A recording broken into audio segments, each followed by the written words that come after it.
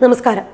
ഇന്ത്യയുടെ പ്രതീക്ഷയായ അഭിമാനമായ ചന്ദ്രദൗത്യം ചന്ദ്രയാൻ 2 പാളിയത് അവസാന നിമിഷം.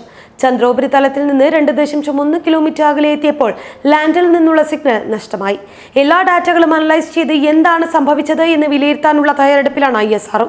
ശാസ്ത്രജ്ഞരോട് സംസാരിച്ച് ആത്മവിശ്വാസം പകർന്ന പ്രധാനമന്ത്രി നരേന്ദ്രമോദിയും ഉണ്ടായിരുന്നു. ധൈര്യശാലികളായി നിൽക്കൂ എന്നായിരുന്നു മോദി ISROയിലെ ശാസ്ത്രജ്ഞരോട് പറഞ്ഞത്. അതുകൊണ്ട് ചന്ദ്രയാൻ 2ന് എന്ത് സംഭവിച്ചുവെന്ന് അറിയാൻ ആകാംക്ഷയിൽ തന്നെയാണ് ഇന്ത്യയും. ഇതുവരെ നേടിയത് തന്നെ വലിയ നേട്ടമെന്നാണ് മോദി പറഞ്ഞത്. താൻ എല്ലാ അർത്ഥത്തിലും നിങ്ങൾക്കൊപ്പമുണ്ട്, നല്ലതിനു വേണ്ടി പ്രാർത്ഥിക്കാമെന്നായിരുന്നു മോദി പറഞ്ഞത്. ചന്ദ്രയാൻ 2 ചന്ദ്ര ദൗത്യത്തിന്റെ ഭാഗമായുള്ള വിക്രം ലാൻഡറിന്റെ ലാൻഡിംഗ് വിജയകരമല്ലായിരുന്നു എന്ന സൂചനയായിരുന്നു ഒടുവിൽ പുറത്തു വന്നത്. ലാൻഡറുമായുള്ള ആശയവിനിമയം നഷ്ടമായെന്ന് ISRO ചെയർമാൻ K. ശിവൻ അറിയിച്ചു. റഫ് ബ്രേക്കിംഗിന് ശേഷം ഫൈൻ ലാൻഡിംഗിനിടെ സാങ്കേതിക പ്രശ്നങ്ങൾ അഭിമുഖീകരിച്ചതോടെയാണ് ലാൻഡിംഗ് പ്രക്രിയ തടസ്സപ്പെട്ടത്.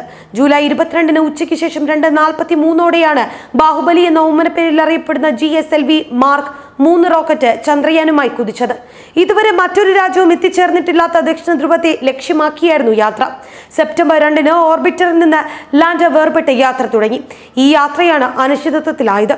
ചന്ദ്രോപരിതലത്തിലേക്ക് ഇറങ്ങിയ വിക്രം ലാൻഡറുമായുള്ള ആശയവിനിമയം നിലവിൽ നഷ്ടമായ സ്ഥിതിയാണ്. 2.1 കിലോമീറ്റർ വരെ എല്ലാം വളരെ കൃത്യമായാണ് നീങ്ങിയിരുന്നത്. എന്നാൽ അതിനുശേഷം ലാൻഡറിൽ നിന്നുള്ള സിഗ്നലുകൾ നഷ്ടമാവുകയായിരുന്നുവെന്നാണ് ISRO ചെയർമാൻ K. ശിവൻ വ്യക്തമാക്കിയിരിക്കുന്നത്. വിവരങ്ങൾ അവർ പഠിച്ചു വരുന്നതേയുള്ളൂ. അതിനുശേഷം മാത്രമേ എന്ത് സംഭവിച്ചു എന്നതിൽ കൃത്യമായ ഒരു വിശദീകരണം ഉണ്ടാവുകയുള്ളൂ. ഇന്ന് പുലർച്ചെ ചന്ദ്രയാൻ 2 ചന്ദ്രനെ തൊടുമെന്നായിരുന്നു നമ്മൾ കരുതിയിരുന്നത്. എന്നാൽ അവസാന നിമിഷം എല്ലാം മാറി മറിഞ്ഞു. ഇന്ന് പുലർച്ചെ നിശ്ചയിച്ച സമയത്ത് ചന്ദ്രനടുത്ത 30 കിലോമീറ്റർ ലാൻഡിംഗ് പോയിന്റിൽ എത്തുന്നതിന് മുൻപ് ലാൻഡറിലെ 5 എഞ്ചിനുകളും പ്രവർത്തിപ്പിച്ചിരുന്നു. ഇതോടെ ലാൻഡറിന്റെ വേഗം കുറയേണ്ടതാണ്. ലാൻഡർ ചന്ദ്രനിലേക്ക് പതുക്കെ ഇറങ്ങി തുടങ്ങും. ഈ സമയത്ത് ലാൻഡറിന്റെ ദിശ ക്രമീകരിക്കും. വേഗം കുറയുന്നതിനനുസരിച്ച് ലാൻഡറിന്റെ കാലുകൾ ചന്ദ്രന് അഭിമുഖവുമാകും.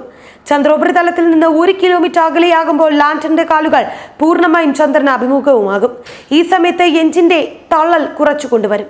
ഉപരിതലത്തിന് 15 മീറ്റർ മുകളിലെത്തുന്നതോടെ ലാൻഡറിനെ താഴേക്കും മുകളിലേക്കും പോകാതെ ഹോവർ ചെയ്യാനായിരുന്നു പദ്ധതി. ഇതിലാണ് പാളിച്ച സംഭവിച്ചിരിക്കുന്നത്. ഈ സമയം തന്നെ ലാൻഡർ ചന്ദ്രോപരിതലത്തിന്റെ ചിത്രങ്ങൾ പകർത്തുമെന്നായിരുന്നു പ്രതീക്ഷ. ഈ ചിത്രത്തെ നേരത്തെ ലാൻഡറിൽ അപ്ലോഡ് ചെയ്ത ചിത്രവുമായി താരതമ്യം ചെയ്യാനായിരുന്നു പദ്ധതി. സ്ഥാനം മാറി എന്ന് കണ്ടാൽ ലാൻഡ് ചെയ്യേണ്ട കൃത്യം സ്ഥലത്തേക്ക് ലാൻഡറിനെ നീക്കാനായിരുന്നു പദ്ധതി നടന്നിരുന്നത്. ആ സ്ഥലത്ത് എത്തിയ ലാൻഡറിന്റെ ദിശ കൃത്യമാക്കി എഞ്ചിന്റെ കുതിപ്പ് വീണ്ടും കുറയ്ക്കാനും ലക്ഷ്യമിട്ടു. എന്നാൽ ഇതൊന്നും നടന്നില്ല. ലാൻഡർ ചന്ദ്രോപരിതലത്തിന് അടുത്തേക്ക് നീങ്ങുന്നതിനിടെ പിഴച്ചു.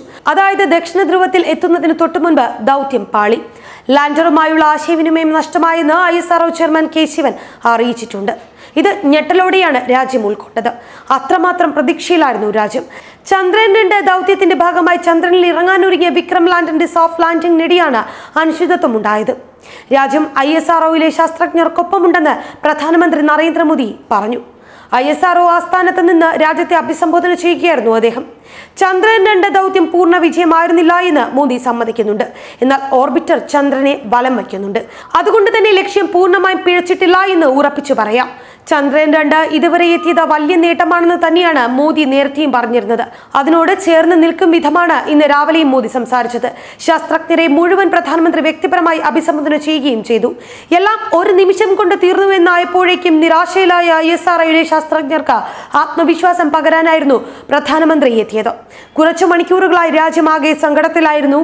നമ്മുടെ ശാസ്ത്രജ്ഞരുടെ കൂടെ എല്ലാവരും ഐക്യപ്പെടുകയാണ്. ചന്ദ്രയാൻ 2 ദൗത്യത്തിലേറ്റ തിരിച്ചടിയിൽ തളരരുത്. ഏറ്റവും മികച്ച അവസരങ്ങൾ ഇനിയും വരാനിരിക്കുന്നു. ശാസ്ത്രജ്ഞർ രാജ്യത്തിനായി ജീവിതം ഒഴിഞ്ഞുവെച്ചവരാണ്. ഈ ദൗത്യത്തിലൂടെ ചന്ദ്രനെ തൊടാനുള്ള ഇച്ഛാശക്തി നമുക്ക് കാണിക്കാൻ കഴിഞ്ഞു. വിക്രം ലാൻഡർ പാളിയെന്ന് അദ്ദേഹം സ്ഥിരീകരിക്കുന്നുമുണ്ട്. ISRO ചെയർമാനെ കെട്ടിപ്പിടിച്ച് ആശ്വസിപ്പിക്കാനും മോദി മറന്നില്ല. ഇസ്രോ സാക്ഷിയായത് മറക്കാൻ കഴിയാത്ത വികാര നിർഭരമായ രംഗങ്ങൾക്ക് തന്നെയായിരുന്നു.